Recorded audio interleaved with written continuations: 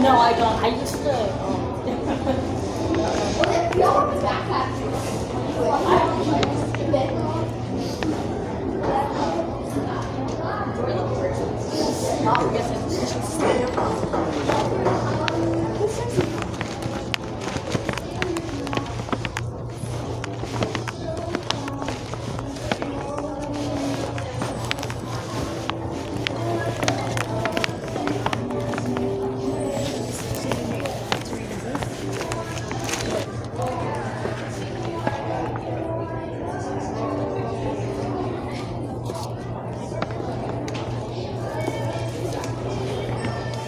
Hi guys, so I came back from my shopping. It was great. I got a lot of stuff. I actually didn't get too many books. I think I have like 5. Yeah, I have about 5 books, so it could be worse. But let's get into my haul. So this, again, I'm not gonna touch up on anything too much, but I actually thought this book came out on August 6th. So I did do some research, but it actually says August 6th.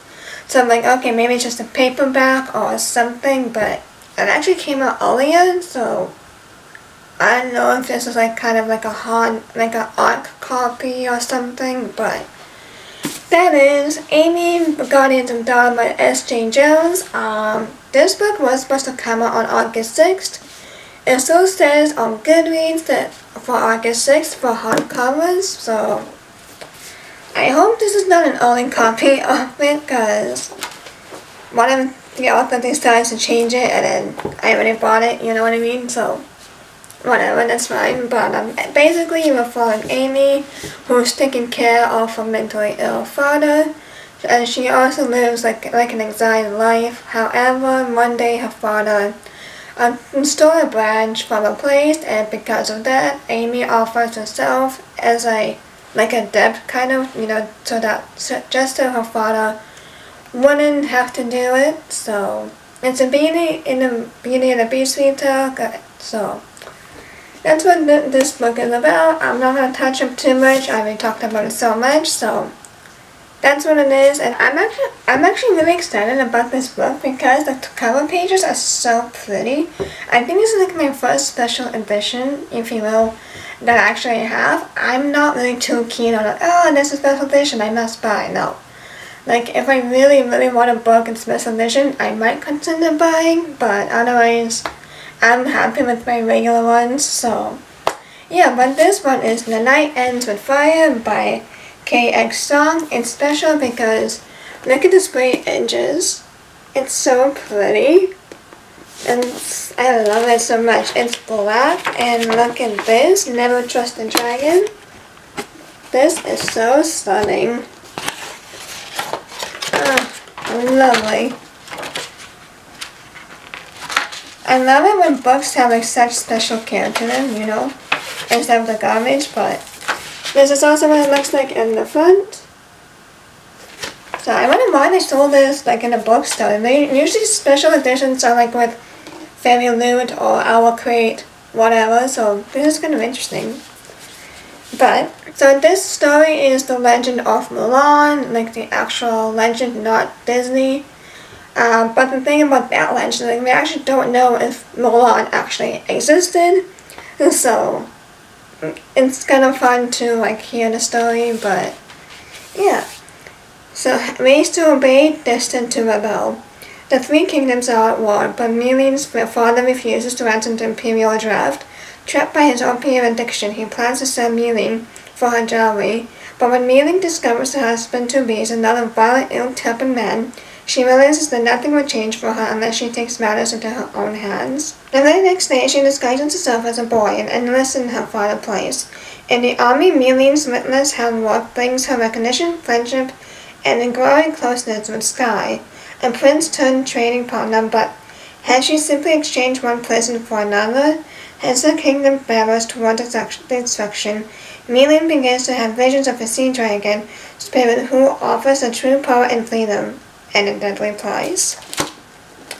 So that sounds exciting. The print is so pretty. I love it. But I actually am starting to read this, and this is Medici Height by Caitlin Steinahan.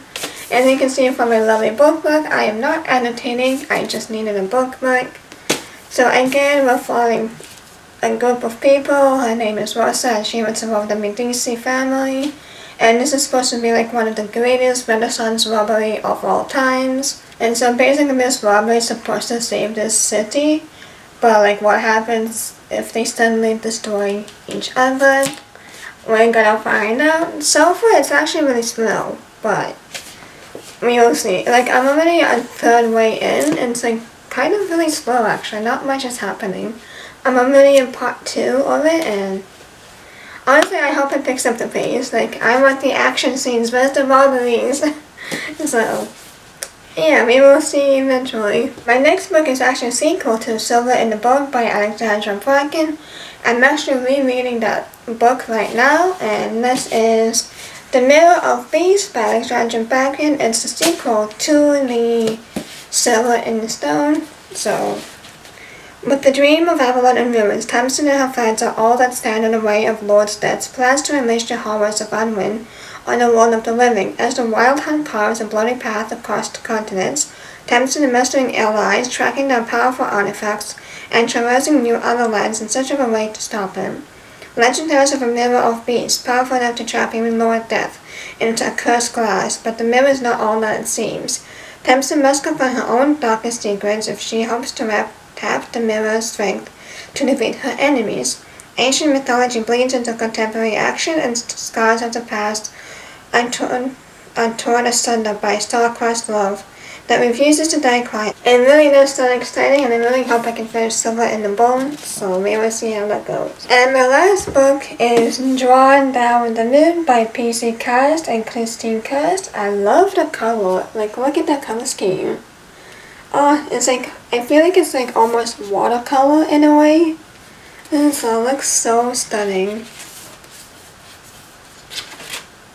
Look at that full moon.